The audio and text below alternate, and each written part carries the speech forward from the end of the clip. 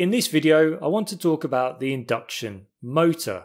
Specifically, I want to talk about its components and its parts and how we can put all of those parts together in order to get a working induction motor.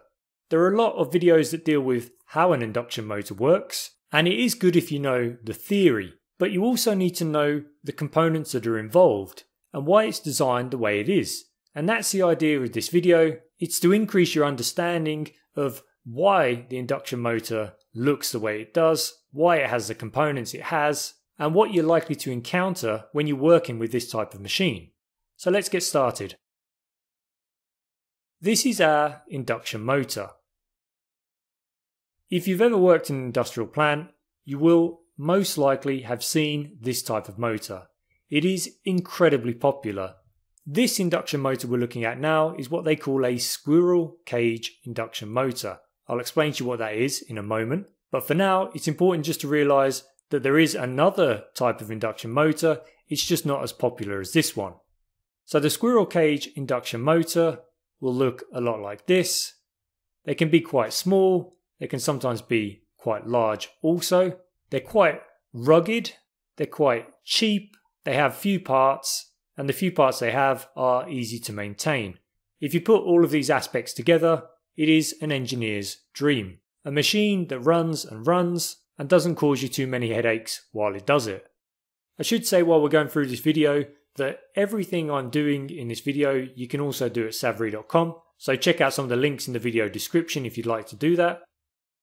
And if you're enjoying this video, don't forget we've got over 40 hours of engineering video courses that you can also access at saVRee.com. Let's start by breaking the induction motor down into its components, and we can talk about why we have these components in the first place. So the first thing that we should look at, I think, is the fan. I'm going to take the fan cover off for a moment. I've removed the fan cover and you can see we've got a black fan on the end of the motor. The black fan is connected to the rotor shaft. That's this circular piece that we're looking at here. And it's connected via a key. And that's that rectangular piece here that's sticking out.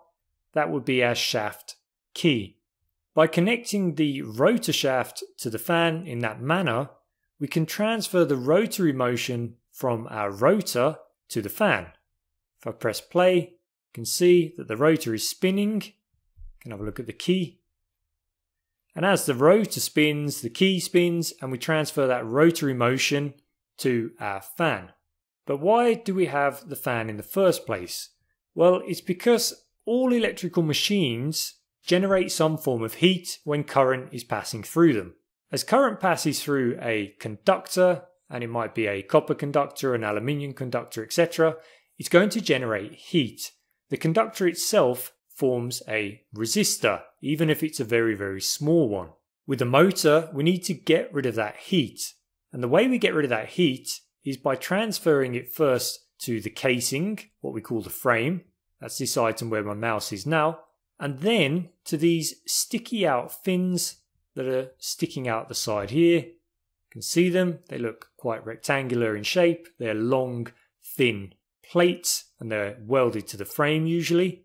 And these allow the heat to be passed to the air quite quickly. The plates increase the contact surface area between the air and the motor frame or the motor casing. In order to get even more cooling, we use a fan.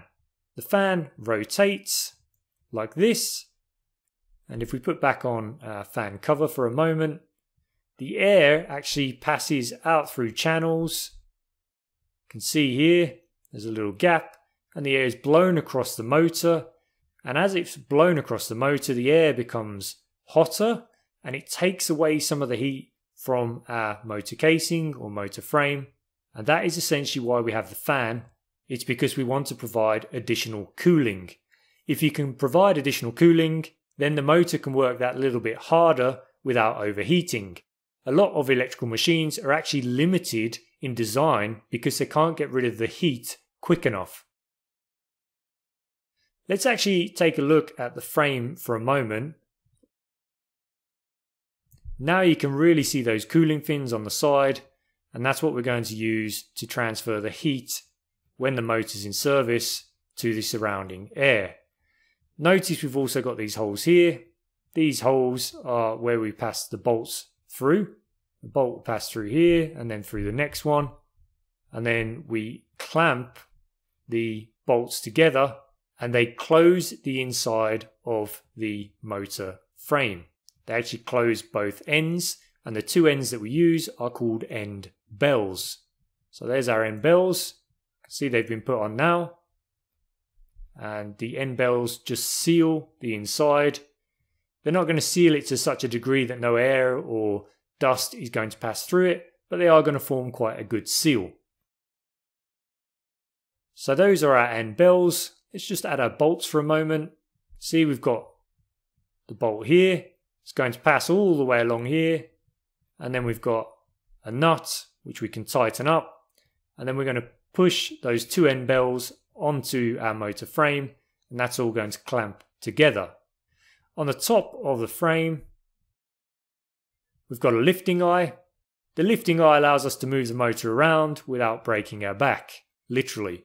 If you've ever worked with these motors before and you've worked with one that's quite large, or even let's say 30, 40, 50 kilos, you'll know that when you're trying to move them around and manhandle them, they can be quite awkward.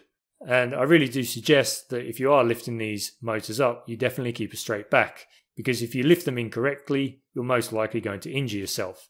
For this reason, you have a lifting eye here, and nowadays, if you're working in a professional manner, you should be connecting a chain block or a hoist or something like that, and using a machine or some mechanism to lift the motor up. In this way, you can prevent injuring yourself or anyone else who might be manhandling such a large motor. We now know exactly what each of these components are doing and why. We've pretty much covered all of the components that make up an induction motor. Thank you very much for your time.